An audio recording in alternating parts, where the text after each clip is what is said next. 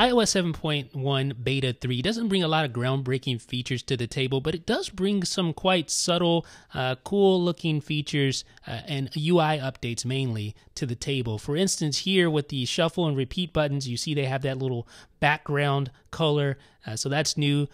Also, something I showed you earlier, the wallpaper and brightness, you can now set the reduced motion on a wallpaper basis, so you can turn off parallax effect basically directly from the wallpaper settings, and you don't have to turn off the animations. You also have this, the slide to power off dialog. Slide to power off dialog. Yeah, you see that's completely different. It has a little circular knob there, and you can also have the circular cancel button, so you can tap that. That is completely new.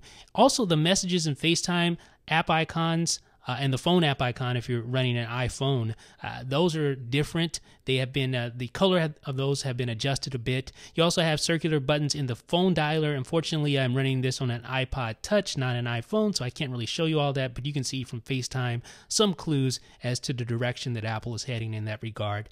There's also a new setting in the accessibility under increased contrast. They reduce white point. It's a really subtle setting, a really subtle change. You will notice it, but just barely, especially when you're on a white background, you'll notice it, but you're not going to really notice that huge of a difference with the white point disabling that or enabling that. The difference isn't really that discernible unless you're just specifically looking for it, in other words. Another thing I noticed, and I'm not sure, you guys can tell me, but I'm not 100% sure if this is new to Beta 3 or Beta 2, but the bouncing, the rubber banding effect that you get when you open up Control Center, Notification Center to a lesser degree, but Control Center definitely has a new rubber banding effect that it applies. It is not present on iOS 7.0.4. I can verify that. I was not able to compare it to the previous iOS 7.1 beta though. Another thing is the keyboard. You'll notice some changes with the keyboard. The shift and delete keys are a little different.